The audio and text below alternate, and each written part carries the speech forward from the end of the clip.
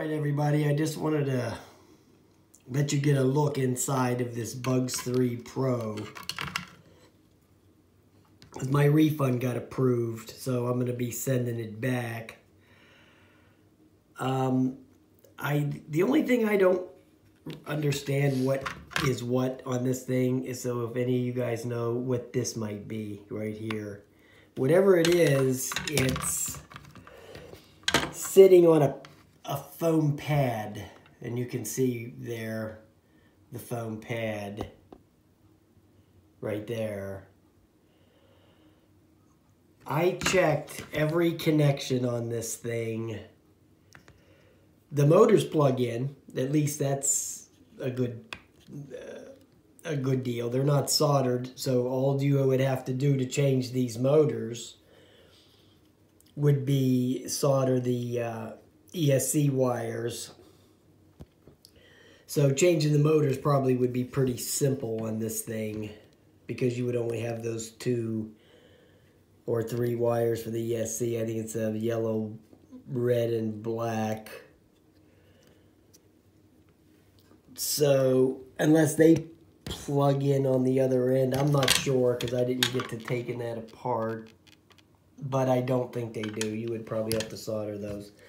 But at least you wouldn't have to solder the wires to the board. The other end of the motor wire is plug in. So, and it goes from there all the way down to there.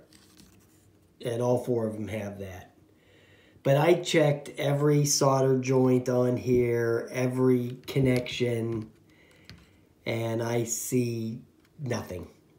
I have no idea why it won't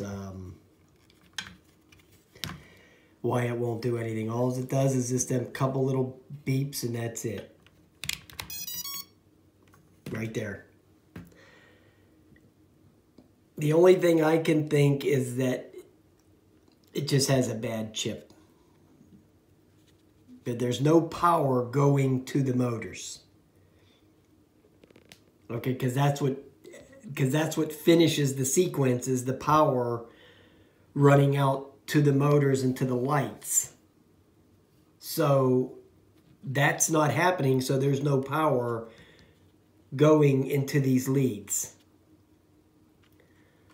So I don't know what this thing here is, if it's like a power supply or a flight controller or what. So whatever is wrong with this thing, it has something to do with the power. And it's not the battery. The battery has plenty of voltage in it. That's not the issue. So, I don't know.